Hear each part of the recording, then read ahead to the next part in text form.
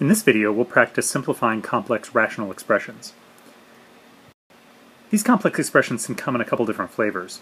This is an example where we have fractions within fractions.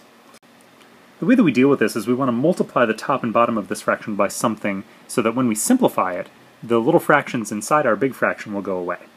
So what do we want to multiply the top and bottom by to get rid of those little fractions? Well, when we multiply a fraction by its denominator, the denominator will divide out with what we multiplied by.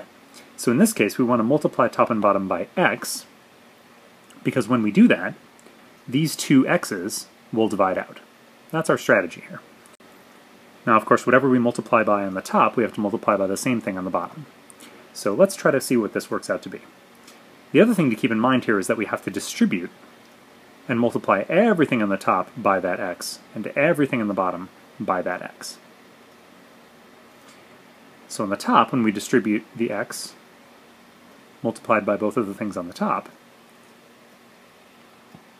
x times 1, that just gives us x,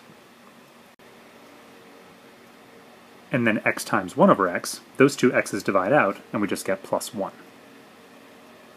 On the bottom, once again we distribute x times 1 and x times minus 1 over x.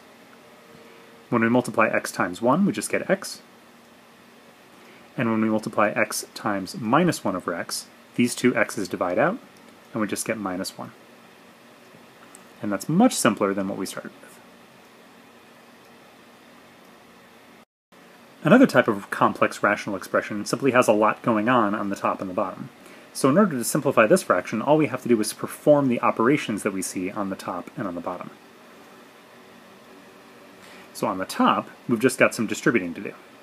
So we've got 4x plus 1 times 5, so we're going to distribute the 5 times both of the things in the parentheses. 5 times 4x is 20x, and 5 times 1 is 5.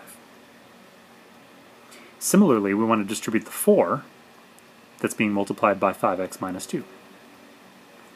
4 times 5x is 20x, and 4 times 2 is 8.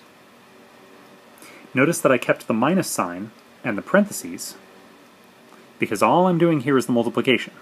Remember our order of operations. Multiplication happens before subtraction, so I'm not doing the subtraction quite yet. On the bottom I have 5x minus 2 squared, and we could argue about whether we should multiply that out or leave it factored, but since the problem just says simplify and isn't more specific than that, let's just go ahead and leave it factored. So what do we have on the top? Well, when we distribute our minus sign, we have 20x plus 5 minus 20x, and then minus 8 gives us plus 8. And on the bottom we still have 5x minus 2 quantity squared. This 20x and the minus 20x cancel, and we get 5 plus 8, which is 13, all divided by 5x minus 2 squared. And we're done.